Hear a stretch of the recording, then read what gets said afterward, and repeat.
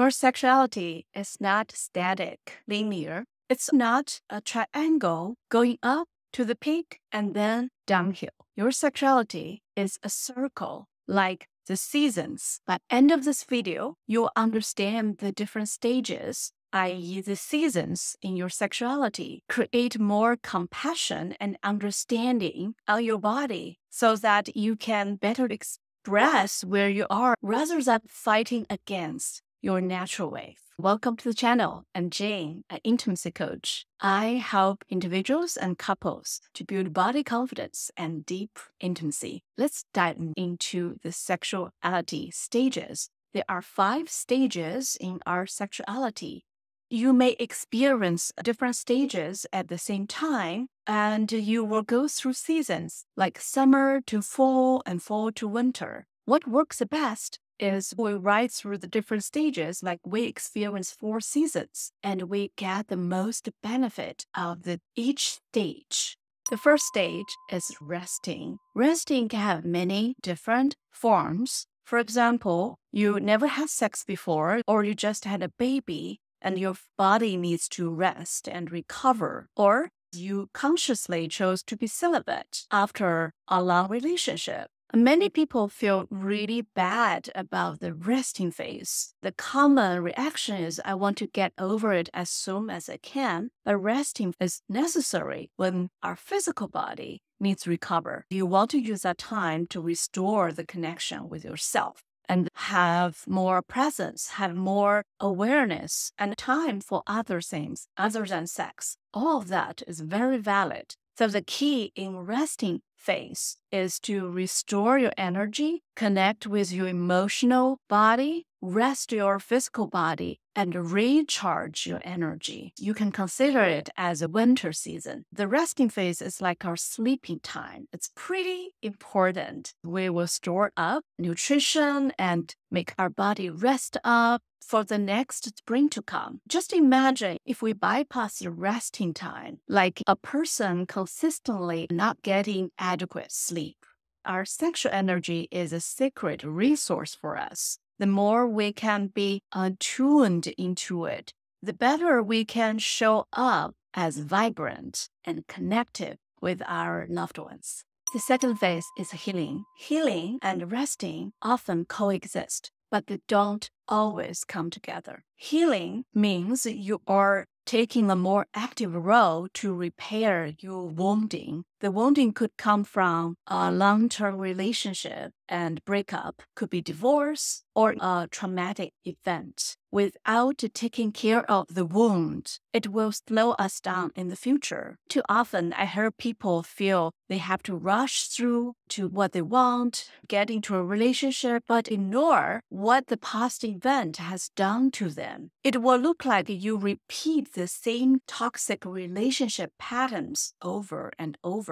The healing stage will save you a lot of headache and energy when it's done properly. Otherwise, just imagine you'll have to keep dealing with the toxic relationship patterns. Even you may change partners, but you see the pattern keep occurring. That's why the healing is our foundation. Resting is more about giving us space to restore our energy, restore our physical vibrancy. Healing is to align our mind, body in a neutral state so that we can teach the toxic patterns, start fresh, and help us speed up. If the resting and healing stage are like winter and the pre-springtime, the next stage, we are moving into the springtime. And the third one is curious. You start getting curious about what's out there. What's something that you want to explore for your pleasure, desire, new way of sexual communication? And when you get more curious, usually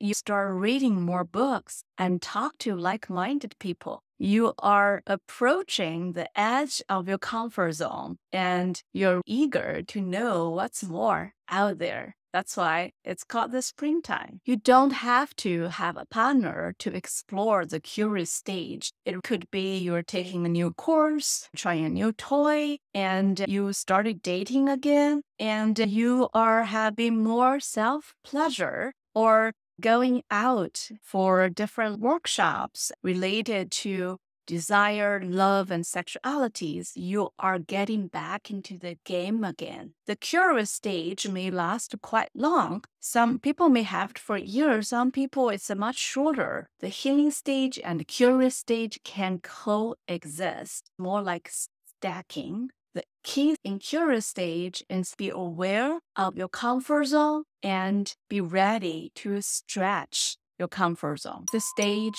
after curious is called adventurous. So curious and adventurous also can coexist. The difference is when you're mainly in the curious stage, it may look like you're thinking what to try and what to learn and prepare yourself for new experience. In the adventure stage, you are not just thinking or planning, but you are actually trying it out. Again, it could be by yourself or with partner or partners. At adventure stage, you know you're stretching your comfort zone, and that adventure looks very different for everyone. Your sexuality is defined by you, whatever experience you want to take on. The important part for adventure stage is to integrate your experience. Many times people ask me, how come I have done things I wanted to do for a long time, but afterwards I didn't feel very good about it. It's quite often that people keep experimenting, but didn't allow much time for digestion. In adventure stage, digestion looks like you share your experience, what went well for you, what you liked and disliked in experience for you with your partner, or with a trustworthy friend, or if you have a support like a therapist or coach, share with them. This part is called digestion. If you want to have a great and enjoyable adventure stage, digestion is the must-have step. Before we introduce the last stage, it's good to reinforce that the sexuality stages is a circle, which means depends on your physical condition, life circumstances, and any events that happen to you. You will move through the stages. For most people, they don't stay in one stage forever. It's like you're going through the 4 seasons, right? There's a seasonal change. And you get the different sense and benefit of each season. The 5th stage is called transformative. Have you heard of secret sexuality? Have you been curious about using sexual energy as a channel for your personal development, for your higher consciousness? You may hear this kind of work in Eastern philosophy, such as Tantra and Taoism. In Tantra philosophy, sexuality and spirituality are 2 sides of one coin. In the transformative stage, you actively explore sexuality is connected with our life force and our spirituality, or some people call it higher consciousness. When you got there, it doesn't mean like you'll be there forever. Again, life happens, right? So this is a circle. The beauty of the circle is it does not just depend on your physical condition, on your hormones. And with more exploration and with more embodiment, practice, your comfort zone can keep expanding and you can have more fun and adventures in pleasure, in sexuality, with your desire. The whole circle can develop beyond what we think our sexual active stage will be. As you can tell, in adventure stage and in transformative stage, there are so many different possibilities for energetic lovemaking, sensual play, and erotic connection. If you're in the situation that you are unclear how to navigate the different stages in you or in your relationship with a partner, you can reach out and have a conversation with me. More information in the link below. Once you learn how to navigate each stage with ease, you will get more benefit and power by going through the seasons rather than feel disempowered or defeated by your age or the circumstances. Let me know in the comment what you resonate with in this video. Bye.